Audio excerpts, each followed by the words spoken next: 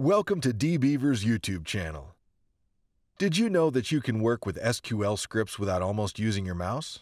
In this video, we're going to talk about some useful shortcuts for SQL Editor that can be helpful in working with existing scripts. Open the script.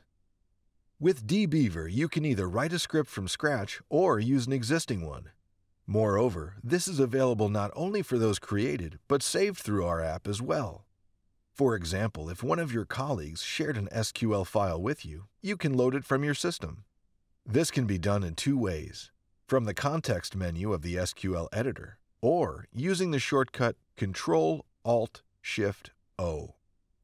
You can get back to working with a recent script using the shortcut Ctrl-Enter. It opens the last script for the connection you selected in the tree.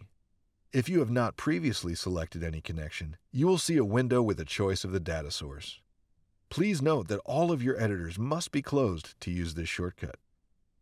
The script and single query execution. To execute a statement or a full script, you can use the corresponding buttons in the left toolbar of the SQL Editor. But here, the same shortcut, Ctrl-Enter, will aid you, using which you can run the selected query. If you want to execute the full script, press Alt-X. Quick switching between queries. Now you know how to run a query using the keyboard. But to switch between queries, you also do not need to use the mouse. Instead, you can use the shortcuts Alt-Down and Alt-Up. Copy and paste queries. Sometimes you might want to copy and paste one or several queries.